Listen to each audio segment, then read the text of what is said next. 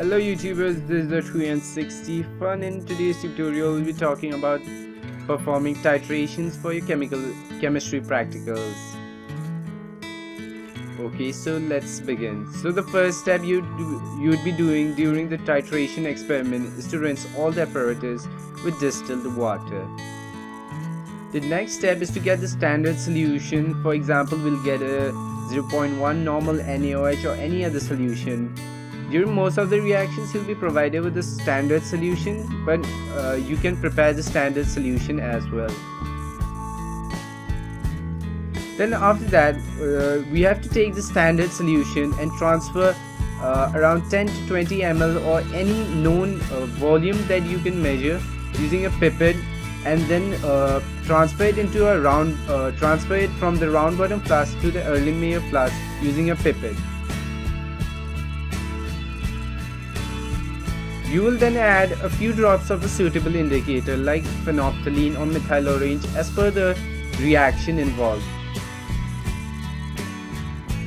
Then after that, we'll fill the burette with the solution of unknown strength up to the 0 mark.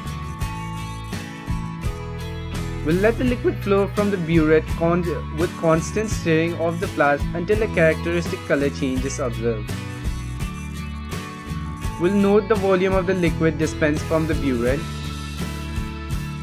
and we'll repeat the experiment until we get the same reading each time.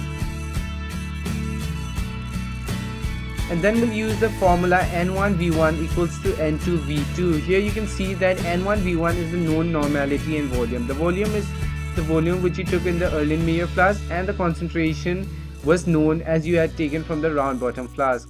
And this N2V2 will be the unknown normality which will be found out, and V2 will be the volume of the liquid dispensed from the burette.